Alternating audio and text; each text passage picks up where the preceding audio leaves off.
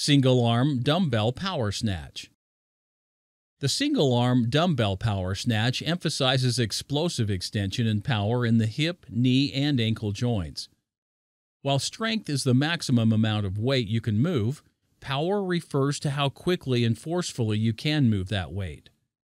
The skill level of the exercise is considered to be high, so before doing this exercise, it is recommended that the trainee master the deadlift and overhead squat exercises.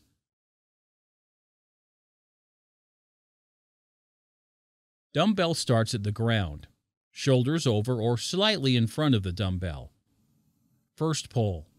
Push with the legs against the floor to begin standing, maintaining approximately the same back angle until the dumbbell is at mid to upper thigh. Second pull. At this point, continue aggressively pushing against the floor and extend the hips violently, keeping the dumbbell close to the body. Shrug your shoulders towards your ears and pull the dumbbell up. Continue actively bringing the dumbbell into an overhead position as you sit into a partial squat. Stabilize the dumbbell overhead and then stand, keeping the dumbbell overhead. Complete at full hip, knee, and arm extension. The first movement is a deadlift. The target muscles are the gluteus maximus and quadriceps femoris. The second pull is hip hinge movement, explosive hip extension. The target muscle is the gluteus maximus, and the hamstrings assist in hip extension. The gastrocnemius is plantar flexing the foot at the ankle joint. The upper trapezius elevates the scapula, and once we sit into a squat position, the gluteus maximus and quadriceps femoris become the prime movers.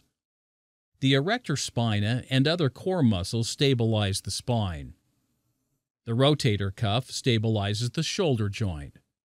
In a squat or full snatch, the weight is caught in a full and deep position, deep squat. In a power snatch, the weight is caught in a higher position, partial squat. The power snatch is an effective movement to increase speed and force production during the second pull and transition phase, third pull in the snatch, and can be used as a regressed snatch lift for athletes who may not be able to sit into a full overhead squat. In this video, you can see the difference between the main snatch variations.